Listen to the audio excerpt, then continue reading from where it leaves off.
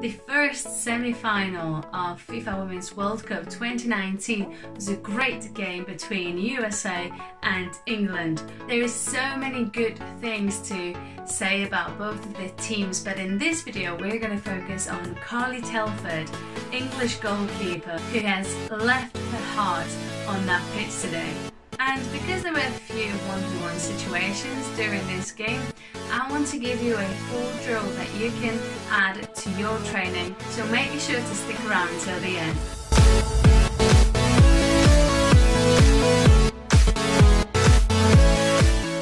Hi there Master Goalie, welcome to another analysis video from FIFA Women's World Cup 2019. And in this video we're going to analyse the performance of Telford. My name is Claudia Kowalska, I'm the FA goalkeeper coach and I'm the goalkeeper myself for over 15 years now, and I'm passionate about helping you becoming better goalkeeper by sharing the knowledge and skills you need to get yourself to the next level. So this is a World Cup series, but we also do a lot of training tips videos on this channel, and you can watch a few by clicking the tab right here, and I'll put links in the description below. And if you're new to this channel, please consider subscribing. So moving on to Telford, she's been tested right at the beginning of the game in the 4th minute, where she had to do a reaction save, and she makes the save. However, I do have a little problem with this one because the ball was going straight into her hands. And whenever that happens, you should always try to catch the ball, because when you catch it, you have the possession of the ball.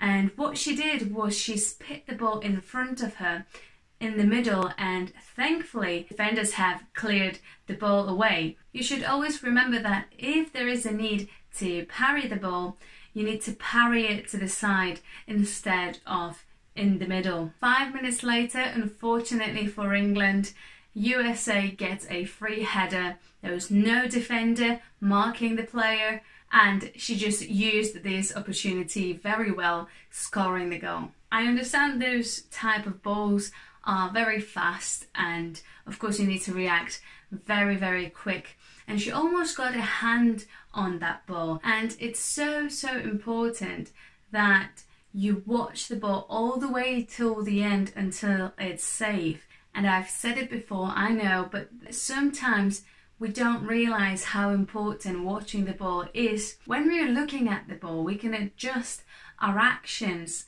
and sometimes such a small thing as that can lead another team to a victory. Then make a really good save, very strong and firm hands, and this time she parried the ball to the side where there were no opponents. She has handled the pressure really well a few times, but then there was a really weak pass back to her defender that could have ended with a goal for USA. Before we'll get to the second goal for USA, I want to know what's your opinion on this game, and who do you think is going to win the entire World Cup? Let me know in the comments below. During that goal, Telford had a really good movement towards the ball, but we can see that at one point she hesitated either to come out more or stay where she was, and that is the exact moment England concedes the goal. Again, she almost had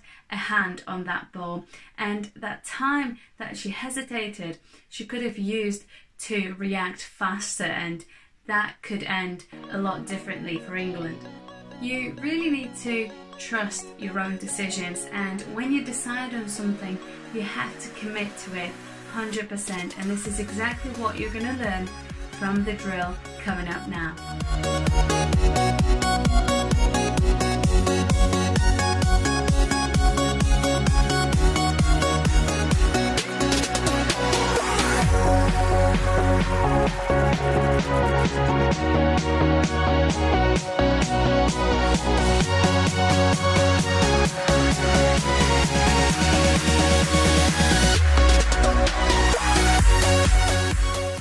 For more detailed breakdown of 1v1 breakaways, just click the screen now, or for another video from Master Goalie, just click the screen right now.